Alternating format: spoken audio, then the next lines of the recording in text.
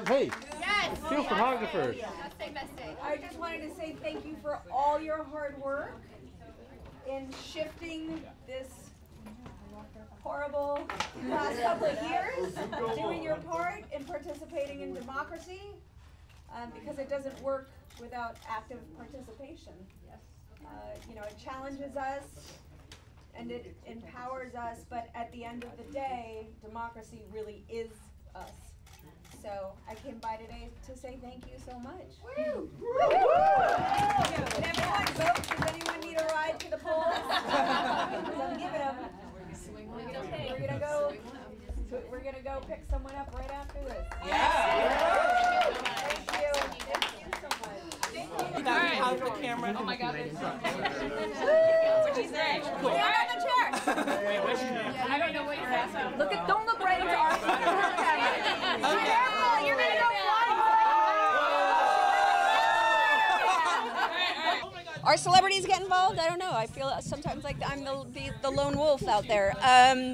I think anytime anyone gets involved, whether they be a celebrity or not, it doesn't matter if your platform is 6 around the dinner table or 3 million on Twitter, we all have to be a part of this process. So I've been driving people to the polls all day. By the end of the day, I will be have been in 6 different districts driving people to the polls, and I've been doing it for 20 years, and it's something I really, really love to do.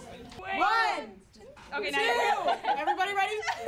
Okay, 1, 2, 3. Flip the 48!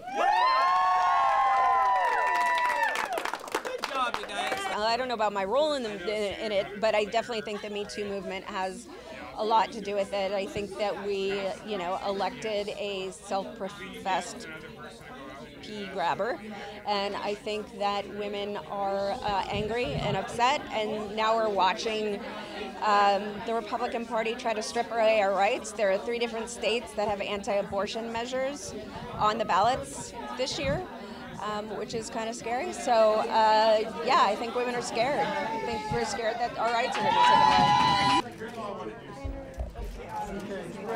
Thanks so much. Thank you.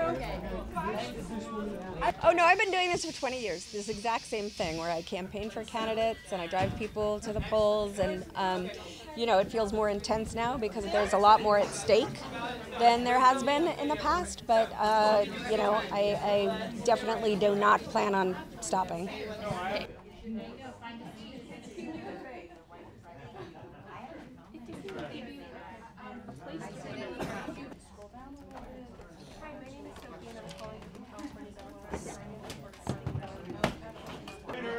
Trainers.